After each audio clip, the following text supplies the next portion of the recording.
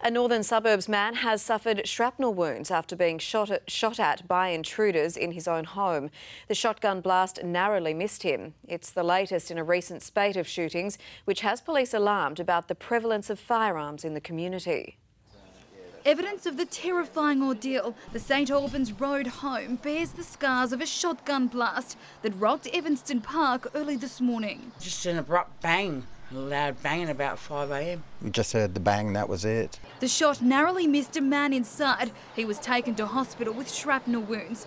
Just hours later, police surrounded a Gawler South home, residents peeking through their doors as a dramatic arrest unfolded. Hands up, slowly walk out.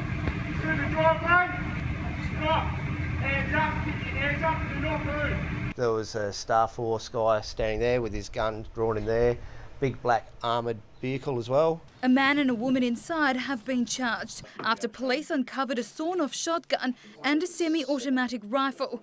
Police allege the pair went to the victim's home, assaulted him, fired the shot and fled. We believe this is not a random incident. We understand it's a dispute between the trio. Neighbours say the victim is a friendly but quiet man who likes to keep to himself.